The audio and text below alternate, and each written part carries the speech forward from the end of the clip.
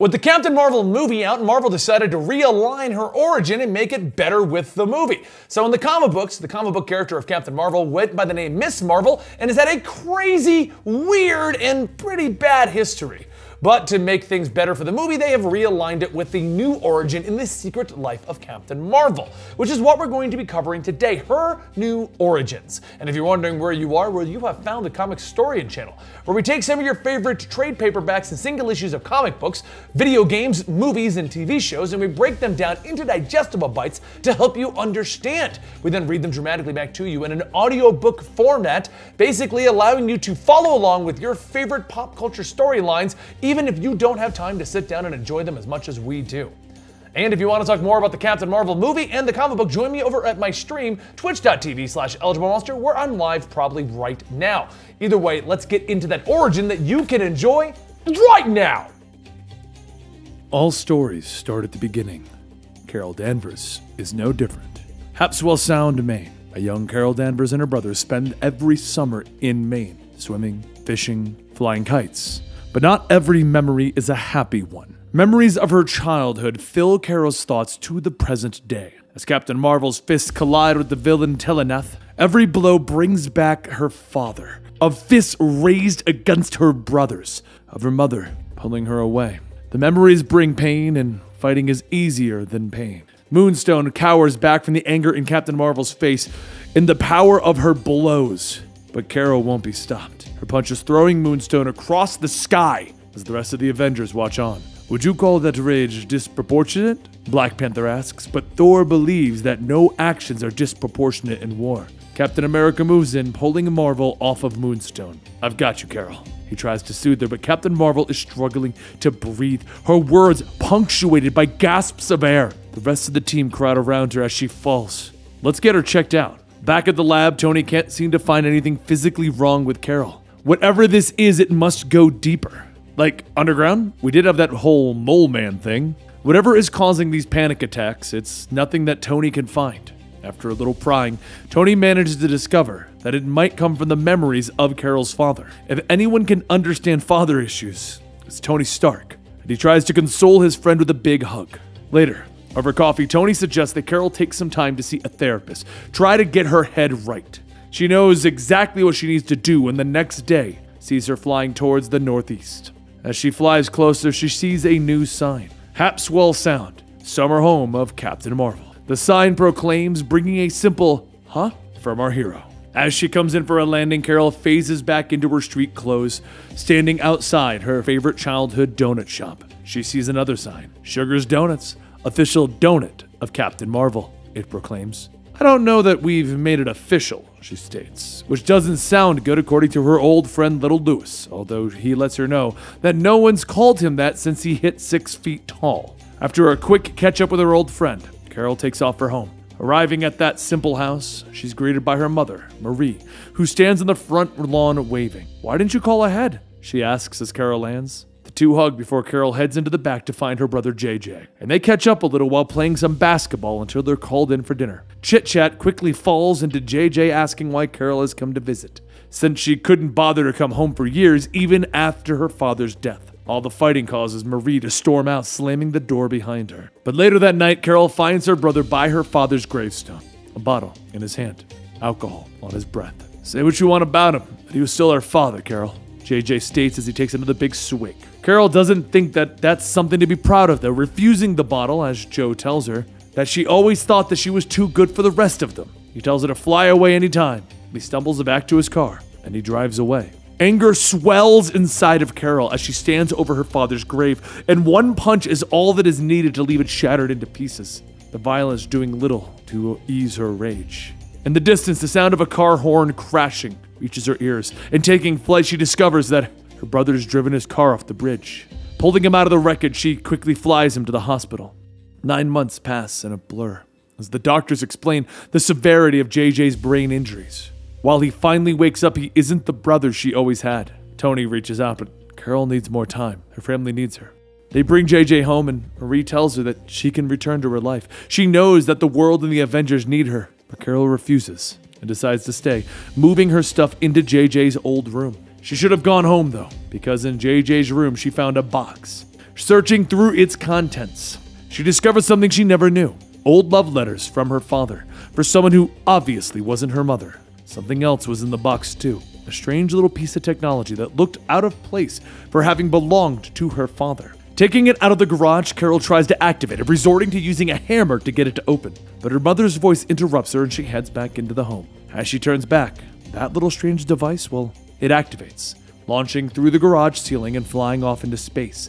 It travels faster than light, receiving a signal and returning to Earth, a comet streaking through the sky. Later, Carol is sitting on the floor of her bedroom trying to make sense of the letters that she found. Memories flooding into her mind, funerals of her brother Stephen and her father. Her breathing begins to struggle again, and it begins to come in gasps. She struggles to get it under control as her mother calls for her, and crumpling up the letter, she heads downstairs. Marie looks at her and says that she can see that something is wrong with her daughter. She's noticed it for weeks, but Carol brushes off the concern, stating that she is here for her mom and JJ. They don't need to worry about her. Further north in Canada, the flaming comet crashes back down to Earth, leaving a smoking crater in a farmer's yard. The owner runs out to check on it, discovering a smoking pod with strange green liquid pouring out of it. The pod begins to warp and change as if it's unwinding, and from it crouches a blue-skinned woman. Back in Hapswell Sound, though, Carol has gotten away from her family, sitting at Sugar's Donuts with her old friend Lewis. You talked to her yet? He asks. But how can Carol tell her? How can she state that not only was her father a mean drunk with a temper, but he was also a cheater who went behind her mother's back? She doesn't want her mother to hate her for telling her this, and for not telling her. Lewis understands and tries to cheer her up, and sparks fly between the two of them. Back in Canada, the farmer is stunned as the blue-skinned woman stands before him. With no hesitation, she pulls out some sort of breathing tube from her throat, yanking it free with a disgusting pop. You all right? You got caught in that fire or something? The farmer stammers, but the woman just stares at him. Fire or something, she repeats. The farmer stammers out a few more words, offering to take her to the hospital to get her some clothes. And in response, she punches him in the face, dropping him with one blow, and walks away. Back in Maine, Carol has finally decided to tell her mother, going out to her garden where she is struggling to get any work done with Carol's alien cat stalking around. Hey, you wanted to know what's bothering me? She asks as she starts to help. Her mother thinks that she knows. She thinks that Carol needs to get back to the Avengers. Ma, it's not that, it's about Pops. Her mother's stunned as Carol holds up the letter. Carol needs to know the truth. Without a word, her mother stands up and walks away, heading down for the small dock by the house. Ma, come on, we have to talk about this for once, she calls as she follows. Carol thinks that her mother is trying to protect the memories of her father, but she is stunned to find that her mother knew all along. She doesn't understand how her mother would let her father do that. How could he allow her to treat them all this way? Her mother doesn't expect her to understand. I loved my husband. He wasn't perfect, but I loved him. Her mother doesn't blame him for wanting more. Later, out of anger, Carol punches a crater in the moon. She can't take it anymore. She can't stay here. Flying home, she slips inside, wanting to say goodbye to JJ. She leans over him. I miss your stupid face. Love you, she whispers. JJ's eyes flutter open, and in the dark, Carol hears him struggle. Love you. She yells to wake up her mother. JJ's back.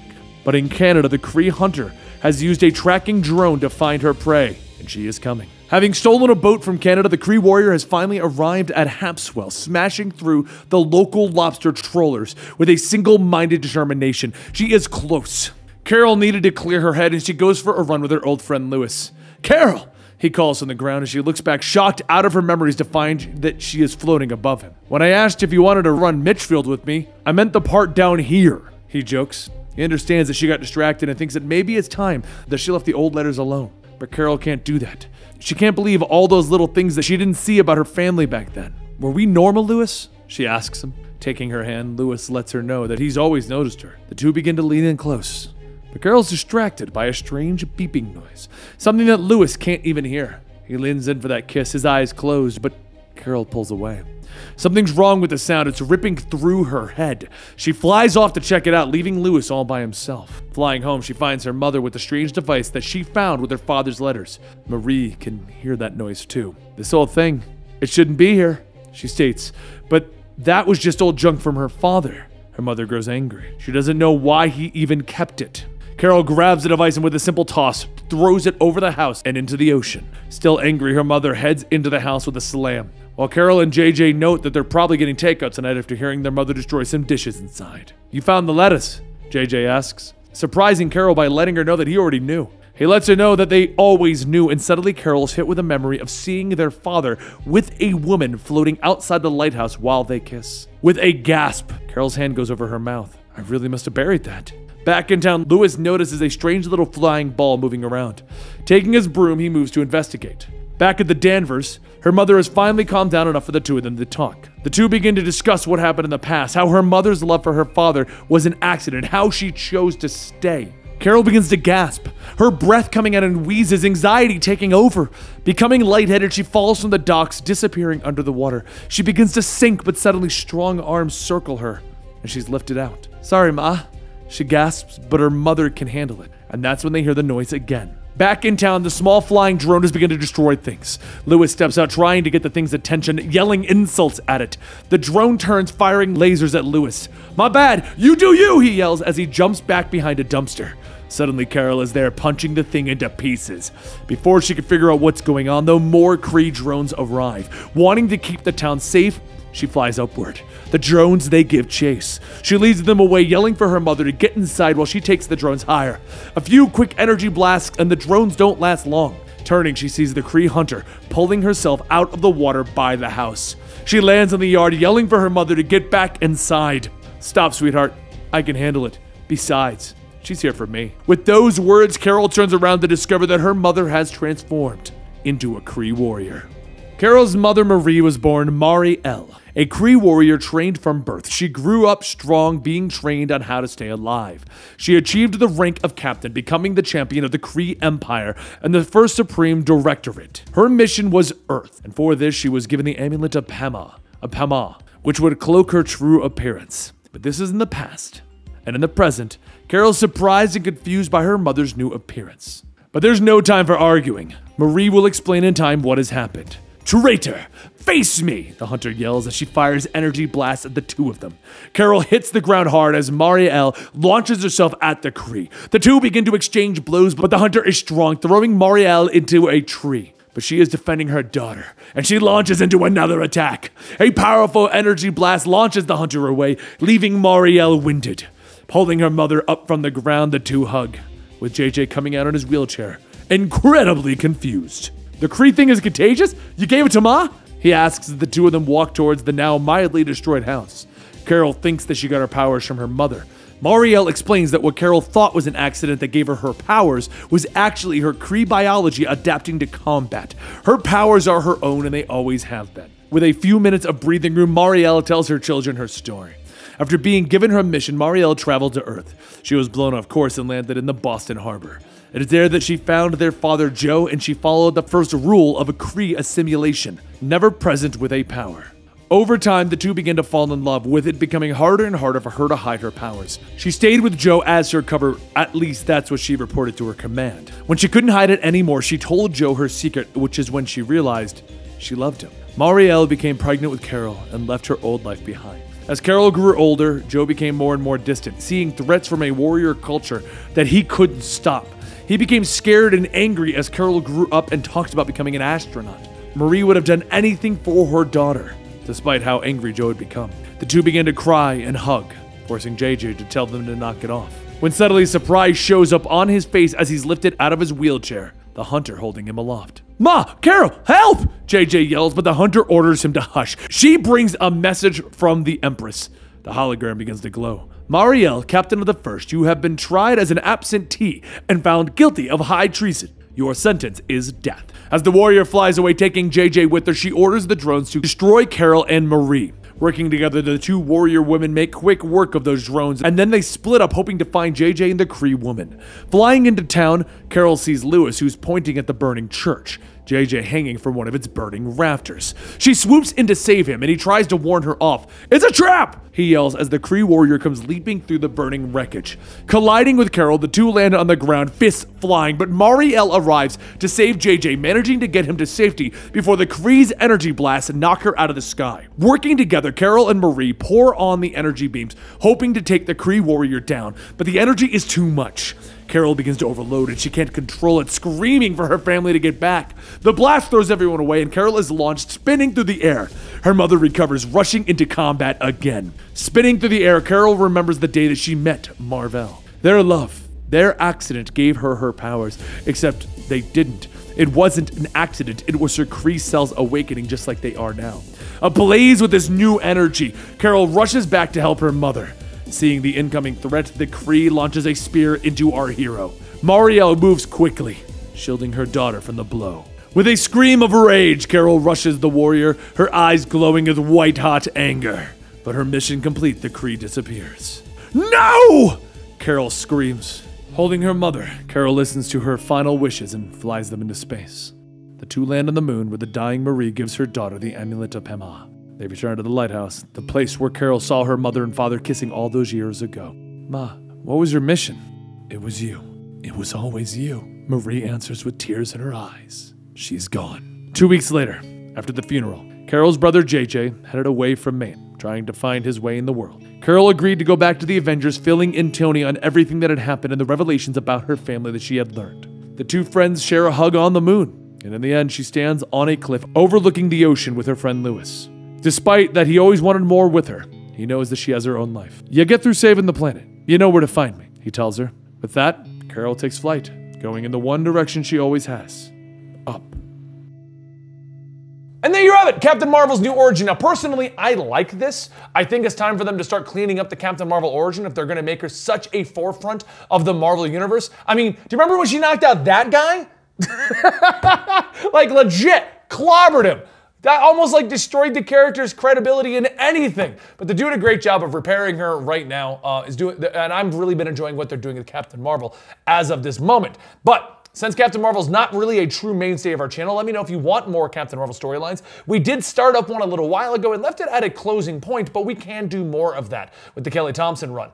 Either way, subscribe to our channel if you want more Captain Marvel, more Iron Man, more Thor, more Street Fighter, more Wonder Woman, and more Batgirl's in here if you can't see her. If you want more of these characters, because that's what we do here. We do audiobook narrations, basically, of your favorite comic books, or the lores to video games, or what happened in movies and comic books, and I've already said all that.